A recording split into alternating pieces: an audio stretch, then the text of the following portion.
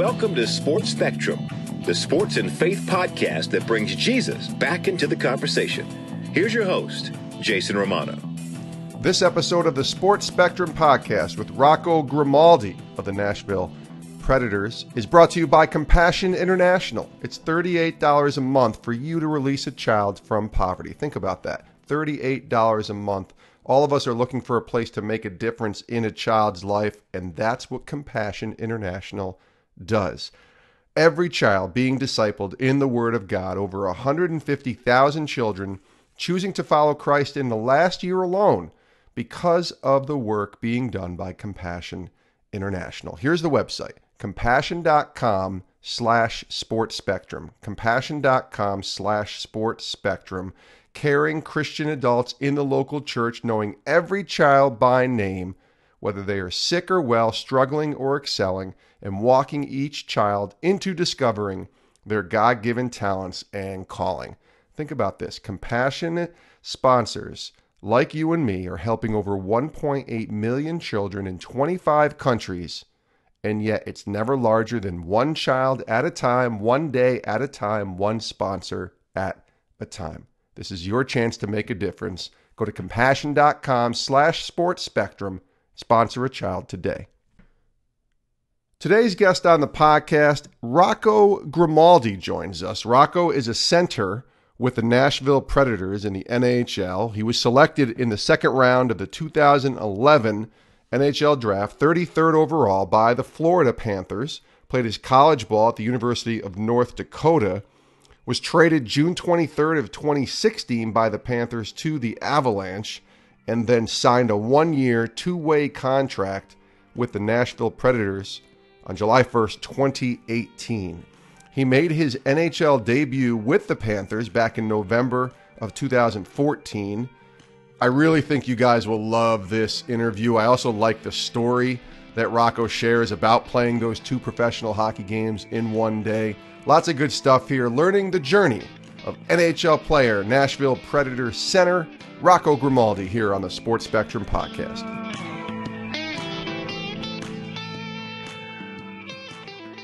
Rocco, welcome to the show.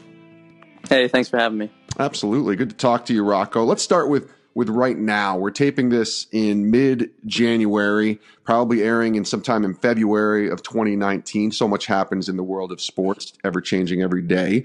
But you're with the Predators right now in the midst of a long season. Hockey players' schedules are a bit wacky, I think, just in kind of travel, and certainly even when you're home and you have practice and you have a game. Can you walk us through, even just this week, what it's like for you, games, practices, times at home, et cetera? Can you just kind of take us through that process? I think a lot of fans don't understand sort of what the schedule is for a hockey player. Yeah, well, our schedule the last month, maybe the last 2 months, has actually been pretty crazy, where we've been playing every other night.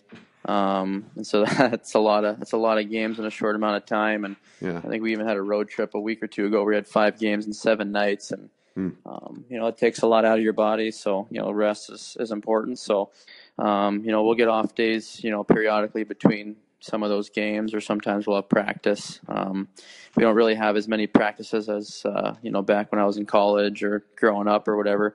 There's just too many games, and there's just a lot more need for rest right now, especially with all these games coming, and then the end of the season coming and playoffs and everything. So, yeah, I mean, this week, a typical day, if it's a game day, we have a morning skate where we head to the rink, get there by, say, 9, have a skate at 10:30, be out of the rink by noon at the latest, go home for a few hours, then go back to the rink, get there by 4:30 or 5, have the game, get out of there by 11, and then the next day it's either an off day or a practice where you kind of go into the rink for, I don't know, maybe say 2 or 3 hours, and then you're done. So yeah, it's definitely a pretty hectic schedule.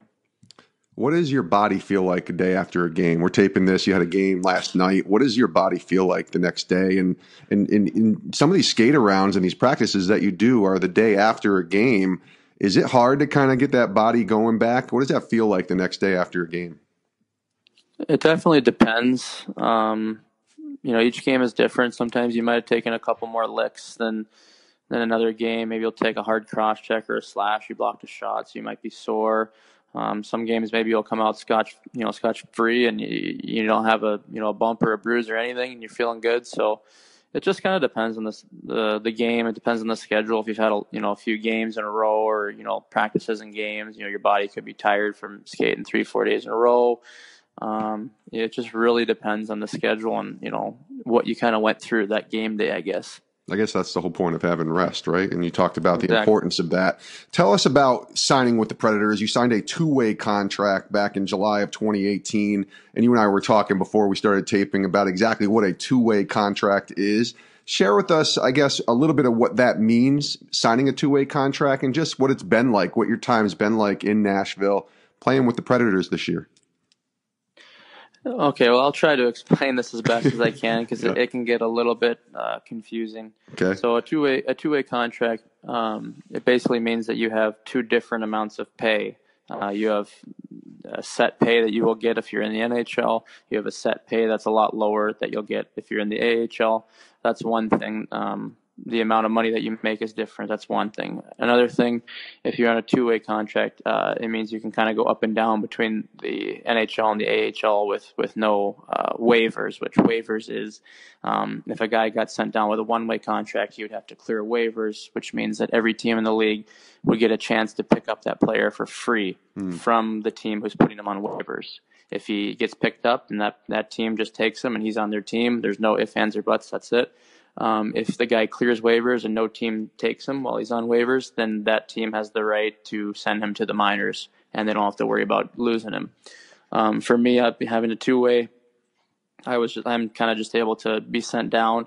But there's different rules, I guess, intact on first, second, or third contract. So for me, it's not my first contract anymore. So even though I have a two-way contract, once I have been up for 30 days combined, cumulative, I would have to clear waivers. So I've been up for over 30 days right now, which means even though I have a two-way contract, I would need to clear waivers if I were to be sent down. So if Nashville called me today and said, we're sending you down, that means that I would be on waivers, which means any team, the rest of the league would be able to pick me up for free if they wanted to. And if they didn't want to, then I would clear, and then I'd be in Milwaukee. So kind of confusing, but I hope that makes sense. No, it does, and I think I'm glad you said that, because I think a lot of fans is he signed a contract with Nashville. That's as simple as that, but it actually goes a little deeper than that. What's it been like in Nashville? What's it been being a part of the Predators team and being up obviously with the parent club for as long as you have now, and contributing and scoring some goals and playing some good hockey for the team that is playing well and in a playoff race, obviously playoff contention, even though we're about halfway through. Tell me about Nashville and being a part of the Predators. It's been great. This is my third different organization I've been with now. It's my fifth pro season. It's been great. Basically everything that they said to me back in July when they were trying to get me to sign here has been truthful. Back then they said I probably would start in the minors, but I'd have chances to get called up, which is all you can ask for. Yep. And that's exactly what happened. I went down, and I didn't go down for as long as I maybe expected to be down there. I've been up basically ever since, except for maybe a few days where I got sent down, then came right back up. So it's been a really cool year. It's definitely something that I don't think we've expected. I've definitely had to work for every inch this year, just to be a guy who went down and then have to basically work hard again and try to prove yourself again to be the guy to get called up first. And then being up here, the first time I was kind of in and out of the lineup. I think at one point I was up for 12 games. I'd played 6 games and I was scratched for 6 games. So really having to work through that, and then eventually finally, solidifying a spot on the fourth line and playing more games. And now I think I played, 20 or 23 games or something in a row, which has been great. So I've had to, fight for every inch of ice time that I've gotten this year, which, I guess, with my life, there's no other way that I would have had to do it. Absolutely. So it's been good. Rocco Grimaldi joins us here on the Sports Spectrum podcast from the Nashville Predators. I got to tell you, too, I've been to Nashville quite a few times, just visiting and knowing some friends out there. And certainly the Titans are important to that city as well. But the Predators fan base is pretty awesome, isn't it? They got a really loyal fan base, and hockey's a big time thing now in Nashville, right? I think hockey's the biggest thing right now in Nashville, which is awesome. Yeah. Our fans are the best, and I don't know if it was a month or so ago, the NHL, I think they pulled a bunch of the players in the league, and they asked which buildings were the hardest to play in, which had the best atmospheres that were tough to play in if you're at a road team. Yeah. And the Bridgestone Arena won by a landslide. And that says a lot about the fans. It says a lot about the city. Everyone's excited here. Just driving from the rink to your home or to a restaurant or wherever you're going, there's Predators flags, there's Predators this and that everywhere. You kind of just turn right and left and you see yellow everywhere. So it's really, really, really special place to play. It's been a lot of fun. The fans have been super good to me and my wife, and it's been a dream come true. Rocco, let's talk about your faith, and certainly Nashville being a place where faith is prevalent, we'll say, certainly in Tennessee. But tell me about your faith story, your faith journey and coming to know the Lord, and kind of where that started and how that took shape for you. I'm very fortunate that I grew up in a Christian home, and not just a Christian home where you kind of call yourself a Christian, but you don't really live it out, or you maybe go to church and that's about it. But I grew up in a real Christian home.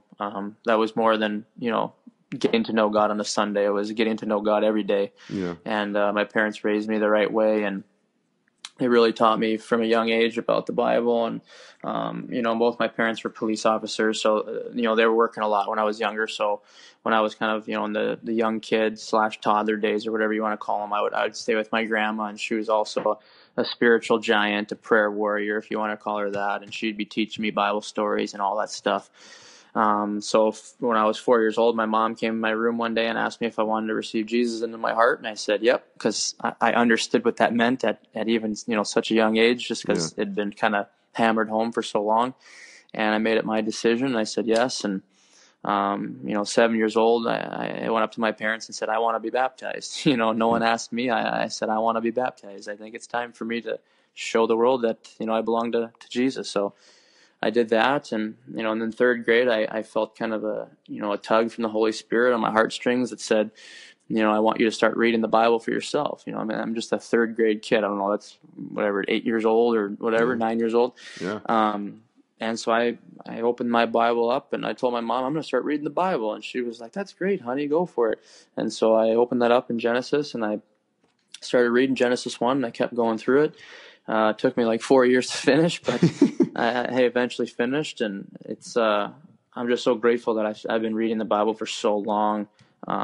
Just about every day. Obviously, you miss days here and there, but making it a routine of getting in the Word and spending time with God has been awesome. And to be able to do it at such a young age and really get to know God from a young age has been amazing. I've been able to do a lot of cool Bible plans since then, where I've read through the Bible in under 90 days and just have done a lot of cool things, and God's shown me a lot of great things through His Word. And I'm just so grateful that my parents raised me in a Christian home. It's been great. So you're not a pastor, you're not a preacher, you're not in ministry. Well, you kind of are, I guess, because we're all in ministry, but you're a hockey player. So at what point does the man who grew up in a Christian home to parents who were police officers start to realize that hockey is a real possibility here and something you might want to pursue? My honest answer is probably like 5 years old. Oh, that young, huh? 5, maybe 7. I don't know, but as crazy as it sounds, it was that young. I started playing hockey at 4 years old. Literally my whole life started at 4 years old. I accepted Jesus and I started playing hockey at 4 years old. So I started with roller hockey in California, outdoors at the YMCA with a ball and rollerblades, and then half a year later I progressed into playing ice hockey. And for whatever reason, I knew that I wanted to be a hockey player. I guess I don't remember this, of course, but my dad told me when we'd go out to skate for, the first time or two, I would have the little, whatever it's called, the thing that you push around when you're a kid so you don't fall over. And yeah, he said of it, one day I went out there, I grabbed the thing, started skating with it, and then I just pushed it away and started skating on my own. Wow. And so you can kind of tell that's not something that you can teach. That's kind of just a God-given ability, a blessing that, I wanted to play hockey at a young age, and the love of the game was in me from, the start. So from a really young age, we knew, and we were having a lot of opportunities to play in really big tournaments all over the U.S. and Canada, and Different people were reaching out to me to move to Detroit and to Toronto and different places when I was like 10 years old, 9 years old. It was a pretty wild journey from a young age, but it was definitely a special journey for sure. And you're not the tallest guy in the world, right? 5'6"? 5'6", yep. So being shorter, I guess, has its advantages and disadvantages in any sport in some ways. Maybe not basketball, but in other sports for sure. Was that something you had to overcome as you went through this journey? As you started to get older and started to become, pretty good and realize that professional hockey might be something in the future? Was the height something you had to kind of overcome and deal with? Of course, and it's still something that I have to deal with today. A lot of people say that the game's changed. It's a short man's game now. It's speed and stuff, which I agree with to a point. But there's definitely still some biasness towards bigger players. And I'm not just saying that because I'm a shorter player. It's pretty obvious. There's a lot of good short players. You can name, Gaudreau's and Tyler Johnson's and whatever. There's many good, shorter players. But there's definitely if you got a small guy or a big guy, the big guy's gonna get more of the favoritism, I guess, just because of his size. And that's just the way the world works. I mean, we, as a society, we always like the biggest, the strongest, the best looking. Like, that's just what we look for. And so my life verse, basically my whole life, has been 1 Samuel 16:7. When David was going to be anointed king, and the prophet Samuel is trying to figure out who in David's family it's going to be before he knows it's David. And God tells Samuel, do not look at the height of the man or the appearance of the man, because I've rejected him. Because you guys, as people, you look at the outward appearance, but the Lord looks at the heart. And so that's been my life verse for my whole life, knowing that it doesn't matter if I'm 6'9" or if I'm 5'6" or 3'2", whatever. It doesn't matter. God doesn't really care about that. He can use it regardless of how tall or small you are, or whatever the case. He just wants your heart to be right. And so every level I've had to prove myself. I've heard, he's not going to make it at, the peewee level. He's successful as a squirt, but not a peewee. And then was successful as a peewee. And then, he's not going to be successful with the Bantams. And he's not going to be successful high school, college. And I've heard it every level. And it's just kind of funny because you think if you prove yourself at one level, you should be able to be just fine at the next. But people don't think that way. They think it's just a one at a time. Oh, he got lucky with this one. He can't make the next one. So I've had to deal with it my whole life, which is good because it's prepared me for having to deal with it in pros. And it's something that I'm working through and something that I'm continuing to use as motivation. Yeah, that's a great story. And there's a pretty good player who played with the Predators named Mike Vischer, and he isn't there anymore, obviously, who was pretty outspoken about his faith and certainly had a platform with his wife, Carrie Underwood, there to be seen and heard in a way. I wonder for you about your platform and understanding and recognizing where God has you as a professional hockey player and the influence that you can have in trying to be open about your faith, obviously never forcing it, but being open about who you are as a believer in the NHL. What does that look like for you? This is something that I've really learned a lot about, since being kind of my teenage years until now, kind of more of a grown up. Back then I was pretty zealous, and I would be posting a lot of Bible verses and doing this and that, and some things that I said, got me in trouble at times. And, sure. There's a time and place to do things like that. But now I'm not as, big on posting things like that. I think people, there's people that can be encouraged through social media and things like that. But the people that you're going to impact the most are the people that you're around the most. And for me, that's my teammates and obviously my family and stuff too. But for me, I think the thing in hockey that it would be a lot different, the way I can live my faith out, is just being someone who's available to listen. As hockey players, we're on TV all the time. We're in the media, and people kind of know everything about us, on the ice. But off the ice, they don't know the struggles that we deal with, living situations. There's a lot of people that are dealing with depression and anxiety and stress of their job. Are they going to have a job? Are they going to get sent down? I mean, there's just a lot that goes into it. We're not just, hockey players. We're people too that have families and struggles, and people don't know about that. So if you can just be one in the locker room that will just listen to your teammate, or just ask about their wife or their kids, or kind of just, besides hockey, how are you doing? That's something that I've learned that people really appreciate, and they really will kind of trust you when you do that. And so that's something I've learned a lot over the years. And besides that, it's just how you act. I've heard a quote that said, a lot of people will never read the Bible. The only Bible that they'll ever read is the Christian's life. And so our life is an open book for them to read, because if they're not going to open the hard copy Bible, they can read our lives and how we act and how we treat our wives and how we are a father, and just the way we treat the fans and other people and our attitudes. So that's something that I've been really trying to be conscientious of just knowing that people are watching, even when you think they're not. They might give you a hard time or chirp you or have fun, like teammates do, but they're always watching. I know this from just past experiences, and they're always watching me to see how I respond and how I react, whether it's to them or to a situation. And so that's something as Christians that we need to be aware of, is that we might think people don't care or people are annoyed with us or they're not paying attention, but I promise you they are paying attention, regardless if they're the one that might make fun of you the most or might be the least interested in your faith viewpoints. They are listening more than you know, and so you have to always be on guard to know that. And that's something that I've definitely learned a lot over the last, 5 or 10 years.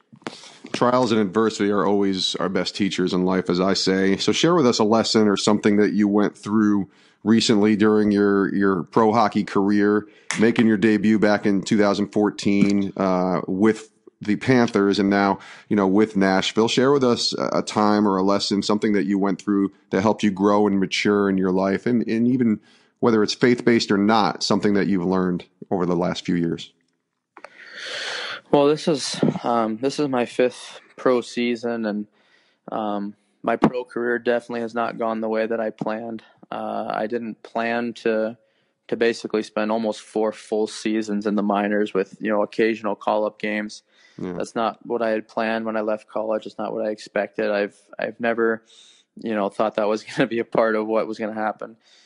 Growing up, I was always, like I said, I had to prove myself at every level, but I was always very successful at every level. I played at the U.S. national team, had good success, went to college, had good success. So I just expected to continue to have good success and continue to be at the highest level that I could possibly be at. So getting sent to the minors, especially in the 3rd and 4th year when you're with a new team, was really hard on me. So I think the biggest challenges that I've been going through as a pro is just confidence and wondering if you'll ever make it, and just having that belief in your dream anymore. I think that's been something really hard for me to battle through. There's been times where I just don't even want to play hockey anymore, and I'm just so tired of having to continue to work hard and grind and battle and fight for every inch and claw for every opportunity that I get. And sometimes it's just so tiring having to do it every day, having to show up with a good attitude every day, even when you're upset and you don't want to be there.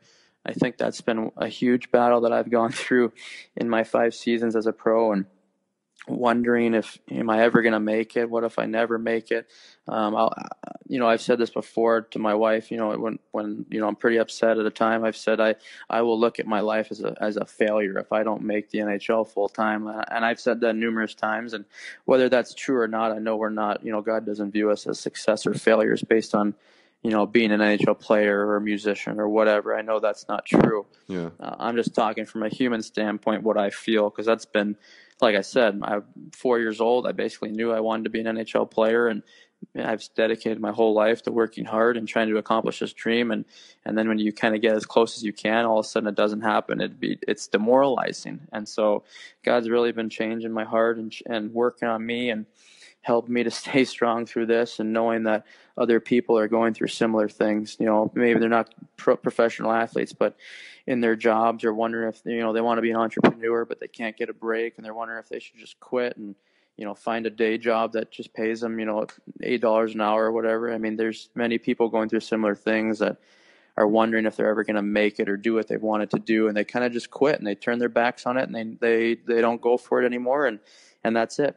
And I've had those thoughts, and, God's continued to just push me to don't stop. You're not just doing it for you, you're doing it for the next people after you who are going to go through similar hard times and tribulations, and they'll want to stop, but they're going to be able to look at your life and see that you didn't stop and you came out on top. So don't do it for just yourself, do it for them too. So it's been hard. It's been really hard, and I have not appreciated going through it at times, but I think it's made me basically the strongest that I've ever been. honestly, at 25 years old, and I'm excited to see what else he has for me in store. Yeah, like I said, greatest teacher in life is adversity in so many ways. Let me ask you this as we close, a couple more questions here with Rocco Grimaldi on the podcast. This is more of a hockey question. I just think it's fascinating that you did this. So in 2000, I think it was 2014, but you once played 2 games in one day for 2 different organizations, one in the minor leagues and then one in the NHL with, I guess it was the San Antonio Rampage and then the Florida Panthers. Can you just tell us about that day and what happened, and how in the world were you able to play 2 professional games in the same day with 2 different teams? So the AHL has occasional day games, morning games. They're called school games. So kids will have, basically it's a field trip for different schools. Yeah. These kids will have school off and they'll get to come to a hockey game. I don't know why my school didn't do it when I was growing up. I know, right? Awesome. What a great field trip. Seriously, what the heck? So these kids get to come and watch the game as a field trip, and so our game's at 10:30 a.m. And all the kids are in there, and it's actually a pretty packed house. There's a lot of kids, a lot of schools that show up, and it's loud. You got the kids screaming voices, and it's pretty fun. But yeah, so I had a 10:30 game in San Antonio at home. After the second period, we were about to go out for the third. It was like a 1-goal game against a division rival, so it was a good game.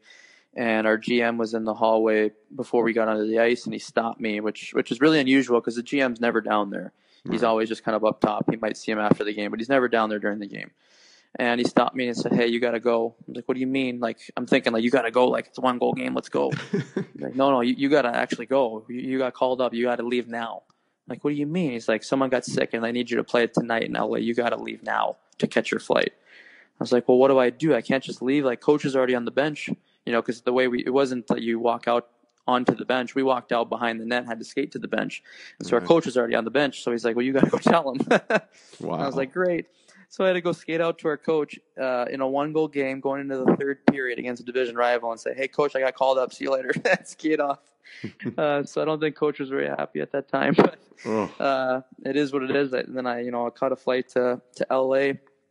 I was with the Panthers at the time, and we were playing the Kings on the road. I flew in, and obviously being from California, I know traffic is terrible. So the game was at 7:30. I was supposed to be there by 5:30. Landed around 5 or so. It took me 50 minutes to get to the rink. So I showed up 21 minutes late. Showed up at 5:51, but was just on time for a 6 p.m. meeting, I guess. I had a weird Philly cheesesteak sandwich from Charlie's at the airport as a pregame meal.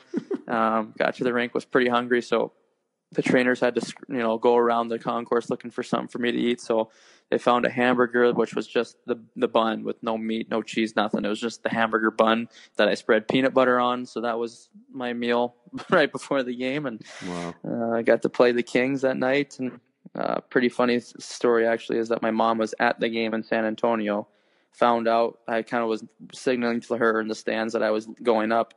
And she caught a different flight back home to L.A., and so my parents happened to catch, the LA game, and my grandparents got to come to that game as well. And it was pretty fun. You were asking me earlier about how does your body feel after a game. Well, that day my body wasn't feeling too hot. I can imagine. I love that story. It's so great. Did you actually play quite a bit in the game for the Panthers that night too? I think I played maybe 10 to 12 minutes or something. So not a ton, but still traveling all day and playing in a game that morning. Where was that game that morning played in? San Antonio? Yes. Oh, that's insane. I love that story though. Did you keep anything from either of those? I mean, that's pretty rare. And maybe you know this if anybody else has ever done this, but I can't think of too many times where that's happened before, right? I think I'd heard that maybe one person has done it a long time ago. So I don't know if there's just 2 of us or what, but pretty cool to say that I've done it. Absolutely. It's a great story. Even if you wouldn't recommend it to everyone all day, all the time, certainly going up to the NHL is a wonderful thing. Well, let's close it with this, Rocco. Been great talking to you. I really appreciate your time here on the podcast as you're in the middle of a season as well. What are you learning from God? Let's close it with this question. What are you learning from the Lord right now in this season of life where he has you? We've been talking about a lot of lessons and a lot of things that you've been learning from him over the years. How about right now, as we're taping this, late January of 2019, what's God teaching you? Well, right now, I think the biggest thing for me is to stay patient. I think he's brought me through so many things that, we've been waiting and wanting certain things and been working towards things and facing a lot of trials. And then finally you kind of get to where you want to be. And then it's still not exactly what you want, but you're still right there. You're on the cusp of it. You're closer than you've ever gotten. And you're like, God, I've been waiting for so many years. Like, I'm right there. Like, it's literally just basically an inch away. Why can't I just take that last little step? Yeah. And right now he's just trying to get me to know, like, just stay patient. Yeah. Like, you've already been through all of that hard stuff. This stuff is so much easier than that stuff. I know you're as close as you've ever been, but just stay patient and continue to trust me and honestly just give me glory through it. God's not out to, he's not looking for me to just be the most successful person in the world and have everything in life handed to me and, let me just kind of be the big dog that everyone sees and loves. That's not God's main purpose for my life. Yes, God wants us to be successful and he wants to bless us and he's a good God, but whether I score in a game or not, I don't think he's as concerned as if I score or not during the game. And sometimes, you might expect God to come through for you and maybe he doesn't, but sometimes maybe God wants to take you on a 10-game goalless streak. To see how your attitude is. He maybe wants to teach you something through that. You just kind of never know what he wants to do. So you got to just trust that he knows what he's doing. And so, being patient is one thing. And the other thing is just trusting that he knows he already knows what's going to happen. Nothing catches him by surprise. And sometimes I feel like in my life and in many Christians' lives, things happen and it just throws us for a loop.